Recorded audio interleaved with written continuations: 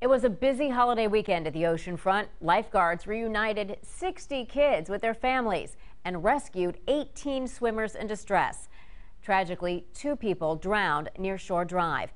Today, 10 on your side's Amy Avery has new information about the man who died. Amy? Well, Stephanie, family members are too devastated right now to go on camera, but they tell me 44-year-old Ryan Neal was a father and was always doing something on the weekends, whether it was canoeing, fishing, or hitting the beach.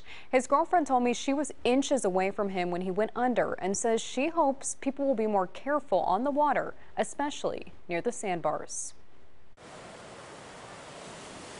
2 drownings within miles of each other, just hours apart on Shore Drive.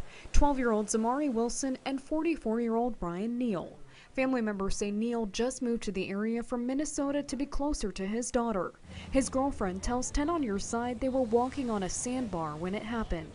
Virginia Beach Life Saving Service says a lot of people like to walk on the sandbars, but they can be dangerous. There's troughs that actually build up when it comes into high tide and you can't touch anymore, and that can actually cause people to get into some trouble. Lifeguard Colby Chamberlain was on duty this weekend at the oceanfront when 18 people were saved. One of those saves was his own.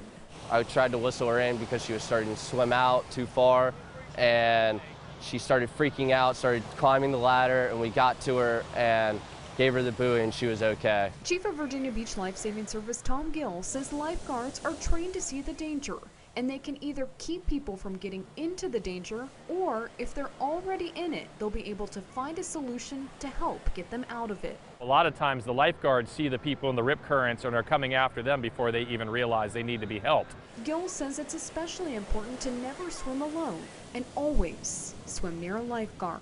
Every day, every hour, every minute, it's changing. Tide levels are changing, the currents are changing, the winds shift. Now, Gill says it's important to be aware of where the waves are breaking if you are in an area without a lifeguard, because the waves break on shallow areas. But again, it's always better to swim in an area that has a lifeguard.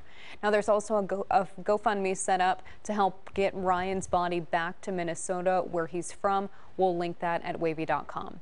Amy Avery, 10 on your side.